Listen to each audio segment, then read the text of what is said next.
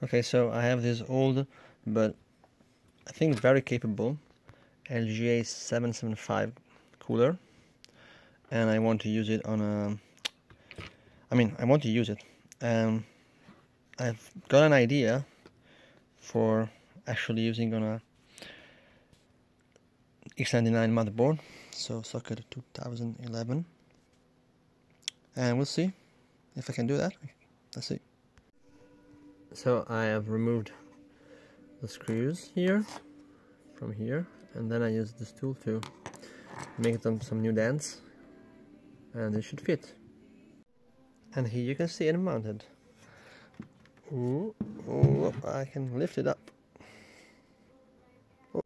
And you can do that also on other Intel coolers like this one, which would be perfect for like 2620 V3 or like lower TDP parts.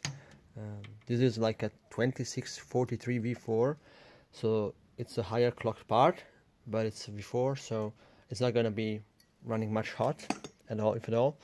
But I just wanted like this to be quiet. Here's that 140mm fan on top to cool the VRM.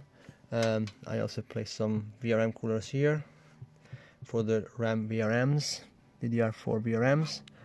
Yeah, so this is gonna be like very quiet and very cool. And that's all for the video. Ciao!